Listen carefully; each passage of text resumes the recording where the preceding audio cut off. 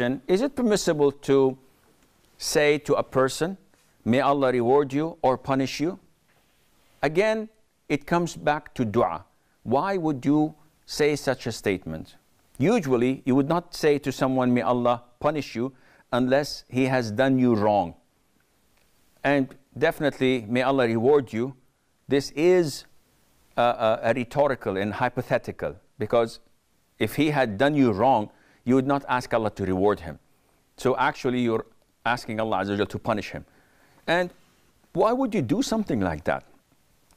Allah Azza wa Jal says, لا يحب الله الجهر بالسوء من القول إلا من ظلم. Allah Azza wa Jal does not like people to announce foul language or something that is bad, except when being oppressed.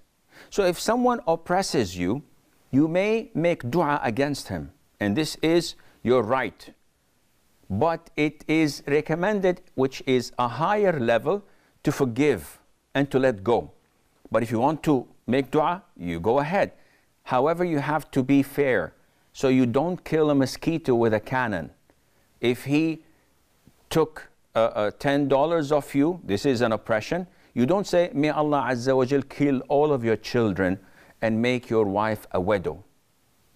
This is too much. This is transgression in dua. So it is always best to ask Allah Azza wa Jal, as Nabi Allah Nuh said, Inni maghlubun fantasir. Oh Allah, I'm being oppressed, so avenge me. That's it. And Allah Azza wa Jal is up to him, subhanahu wa ta'ala, who is fair and just, to give the correct portion of punishment to that person. Allah knows.